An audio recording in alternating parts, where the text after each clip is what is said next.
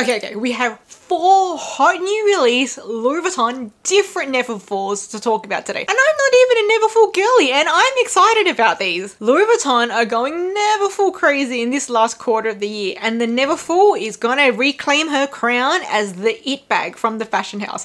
Okay, so let's get into it.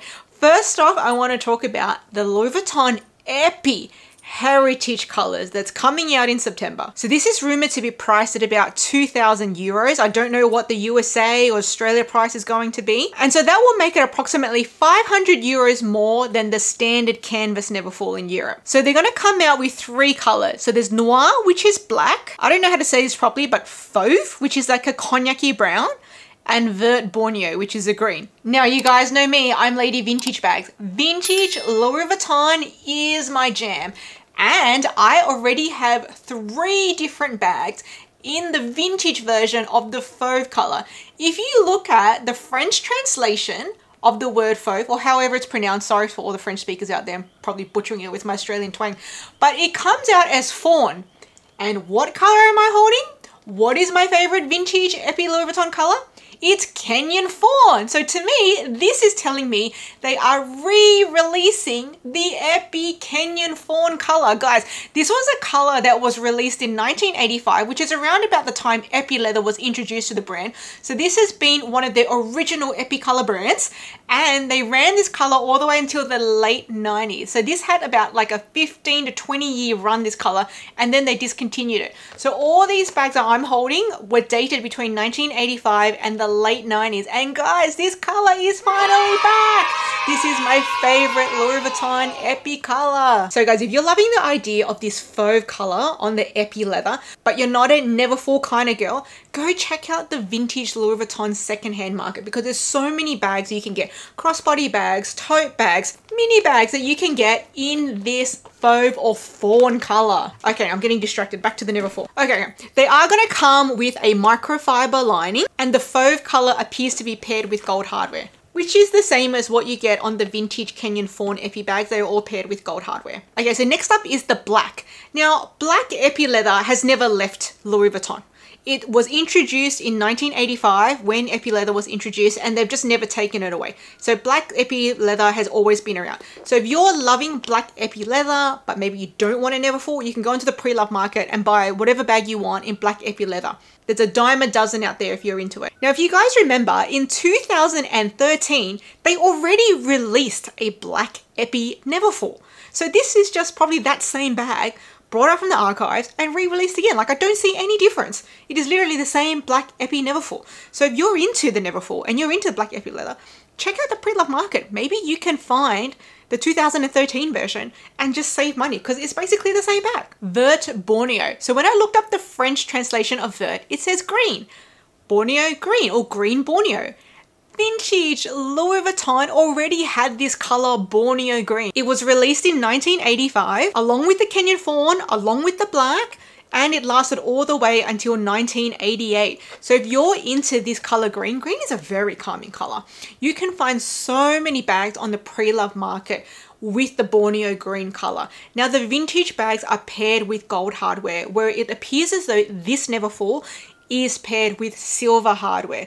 So just depending on your personal preference, if you like gold hardware or you like a different style, go to the vintage pre-love market. If you're loving this Neverfull, go to buy this Neverfull. Now, I saw on Lula Westluck's TV channel that there's also going to be a Castilian red release, but I couldn't find the picture of it.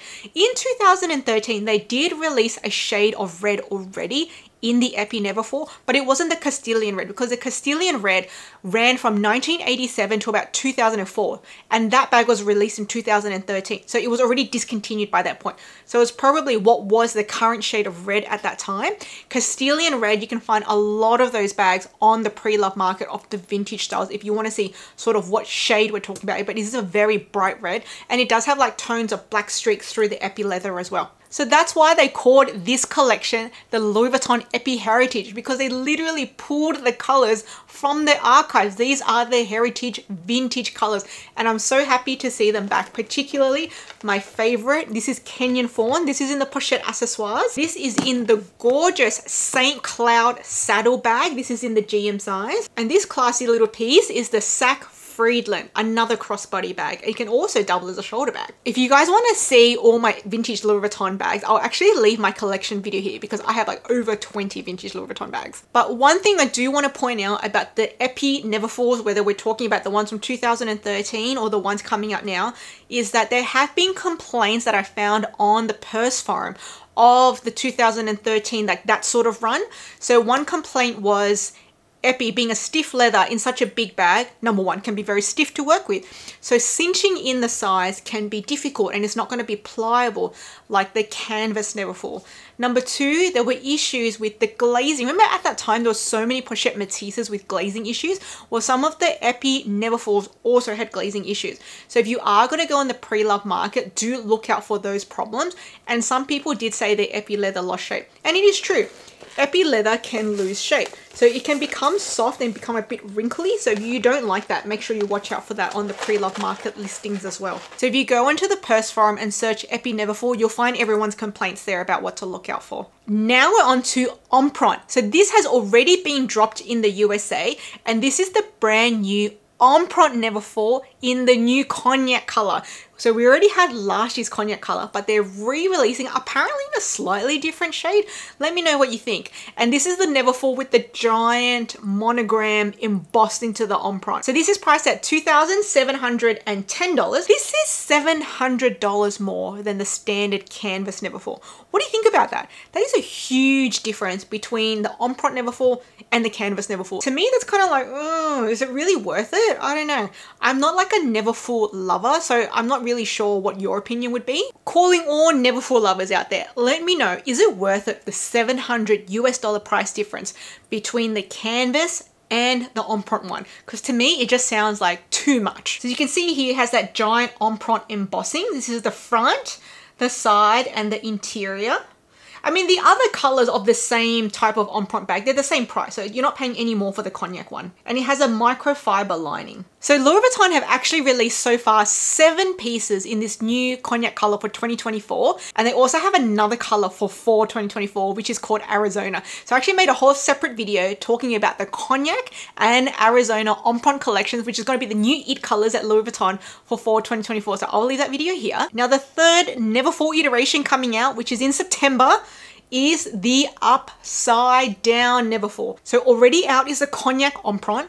Then coming out is the Epi Heritage, and also coming out is the upside down Neverfull. So this is coming out in 2 different sizes in September, and the rumored prices are going to be for the MM $3,250 or 2,500 euro, and for the BB $2,850 or 2,200 euro. So this is a price difference of over $1,200 between the upside down and the standard canvas one in the MM size, or nearly $1,000 between the upside down BB and the standard canvas BB. That is a big difference in the price for the 2 different iterations. One thing I want to say about this style is, to me, it doesn't look upside down, it looks inside out. I mean, I'm not sure if I'm not seeing it correctly. Like when you say upside down, so this is what I imagine when I say upside down. Like you literally get the bag and you turn it upside down. So which means the bottom is the top and the top is the bottom. So this is what I would have imagined an upside down one would have looked like. But to me, this just looks inside out. But you know, look, I'm getting distracted by that. One thing I want to say is this does look nice by having this soft pebbled leather on the outside. To me, it does make the bag look more elevated. What do you think? I mean, look, for that price difference, you want the bag to look more elevated.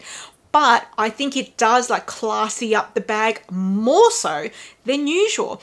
So I think both sides now look very nice. If anything, do you remember the My World Tour Neverfull, the My World Tour collection, which had the monogram paired with the black leather, and everyone wanted the colored leather instead of the vachetta, so they were getting the My World Tour one.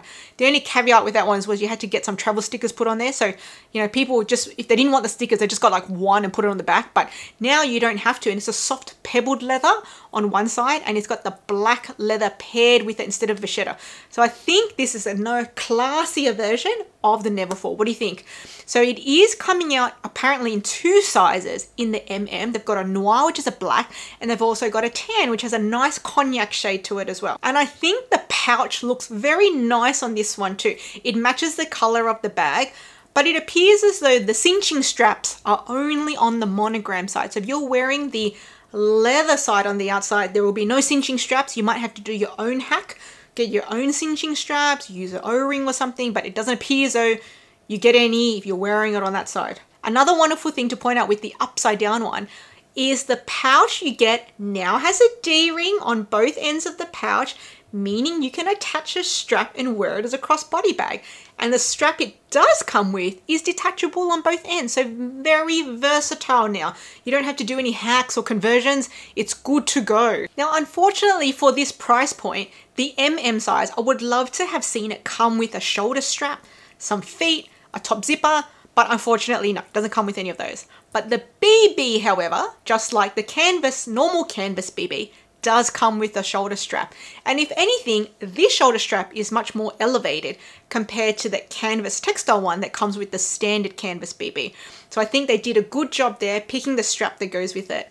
Not only that, for the BB one, it is a bit more elevated compared to the standard version, because instead of coming with a round coin purse, you get that same pouch, but like a shrunken version compared to the full-size Neverfull. And again, it's got D-rings on both ends with a completely detachable strap, so you can wear it as a crossbody bag. So between the BB and the MM of the upside down, you will get a shoulder strap with the BB, but no shoulder strap with the MM. Now, I can see how some of the people who bought the Neverfull BB might see this new release and think, you know what, this is even better, and might want to on-sell the standard one that they bought and use that money to buy this one instead. Because I think this is definitely more elevated compared to the standard BB Neverfull.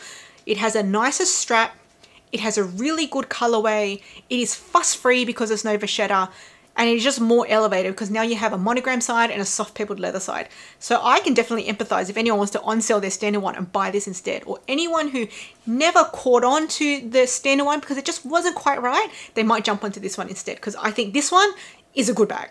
Bit pricey, but it's a good bag. So tell me, what do you think of this nearly $1,000 price difference between the upside down BB and the standard BB? Is it too much of a difference? Is it unjustifiable? Let me know what your thoughts are. And the $1,200 difference for the MM size, I think that is unjustifiable. That's too much. Okay, now later on in November, they're releasing one called the Inside Out. I already thought the last one looked inside out, but that one was called upside down. This one is actually called inside out. Now let's just put the two side by side. This is the upside down one. This is the inside out one. Even though they both look inside out, you can see the upside down one does look more elevated compared to the inside out one. Like the inside out one truly does look like they flipped it inside out, because you have the external pocket, you know, showing out there, and it does literally look like a canvas lining out there. So in November, this is rumored to be priced at $2,440 or 1,800 euro. So this is roughly $300 more than the standard canvas Neverfull. $300 difference, look, not that bad. Not that bad compared to the upside down one, which has like a $1,200 difference for the MM size. This is okay. I still think the upside down one does look more elevated compared to this inside out one though. Okay, by this point, does anyone else have their heads spinning with all these Neverfulls going around and around? Because I definitely do. So if any of you guys don't already follow Lula Westluck's TV channel, I would go to her channel because she is the queen of Louis Vuitton new releases, and I actually studied her video to help me with this video today. So thank you so much. So if you want to check out her video, which is even more in depth and she shows even more iterations coming out, I'm going to link her down below. So they appear to be launching 3 color interiors, or should I call them exteriors? I'm not even sure anymore. So there's the Rose Pond, which is like a pinky color, a saffron, which is like a yellowy color, and rouge, which is like a reddy color. The great thing about this inside out model is they do come with a shoulder strap. The bad thing is, where's the pouch gone? The pouch seems to be missing. So are they jipping us? Are they saying, oh, we'll give you a strap and not the pouch?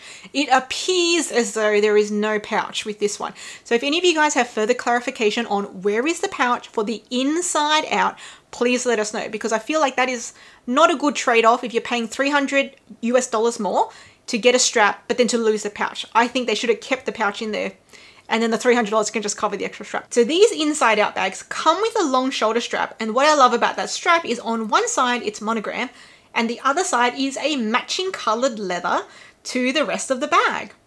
Now apparently this textile lining on the exterior, interior, whatever you want to call it, apparently it's resistant. I have no idea what that actually entails, but we won't know how durable it is until people start buying it and using it, and then we'll know what happens to it. Now to add further hype and complication to these Louis Vuitton Neverfull releases, they decided to announce a exclusive, New York exclusive for the inside out. And it's going to have 4 colors instead of 3. Now they look pretty much the same as the existing colors already announced. So there's the rose pond, the saffron and the rouge, plus an additional blue, but this time they have removed nearly all of the vachetta and replaced it with matching colored leather. Other than the bit of vachetta that goes around the zippered pocket, all the other leather now is matching coated colored leather, which means it's very fuss free. So, and it's rumored to be the same price. So if you're someone who doesn't really like vachetta, maybe try to get your hands on the New York exclusive. And then it's pretty much going to be like a My World tour where it's all coated leather, except for, you know, the little bit around the zippered pocket, just that little bit of vachetta. Now for me personally, the inside out one, I probably wouldn't wear it inside out. Like for me, it just doesn't look great. I would still probably wear it with the monogram on the outside. And again, I'm not really sure how resistant this fabric is. Like I need to hear some feedback, some real life feedback once people buy it and use it and cause some damage or stain it. But to me, it doesn't look great. I never see anyone actually wear all Neverfulls. Well, not all Neverfulls. The canvas Neverfulls are already reversible. I never see anyone wear it inside out. So for this one, I don't know, there's going to be people who's going to wear it inside out, but I don't see how that's going to be the majority. I think majority is still going to wear the monogram on the outside. So guys, tell me, what was your favorite of the 4 different types of Louis Vuitton new releases? For me, it's the upside down BB in the noir. To me, that one is very expensive, but I think that one is going to be one of the it bags for the rest of the year. I think it's going to be very popular because it's fuss free, it's a cute little shape, it's going to be versatile, comes with a good strap. Not sure about the price though, I don't know how many people are going to be able to afford it, but it is going to be, I think, better than the others. I'm really excited for the epi leather to come back. I mean, I'm not a Neverfull girly, so I'm not going to be buying it, but yeah, I love the fawn, the fauve, Kenyan fawn, whatever you want to call it. It is one of my favorite epi colors. So I'm really excited to see this return to Louis Vuitton, and I'm really excited to see what other styles they're going to be releasing in the Kenyan fawn color now that it's back. Or I'm interested to see how long it's going to stay for. And I thought it was so interesting they brought back the Vert Borneo or Borneo green. I mean, green is not like a hot color, but they brought it back, so I'm really interested to see what happens with that color. And tell me, what's your opinion on the inside out not having a pouch so far in the photos we've seen? I think that's a ripoff. I think they need to put the pouch back. So guys, if you haven't already seen my video on the new release Cognac and Arizona collections for fall 2024, I'll leave it here. And if you guys haven't already seen my latest luxury unboxing, I'm gonna leave it here.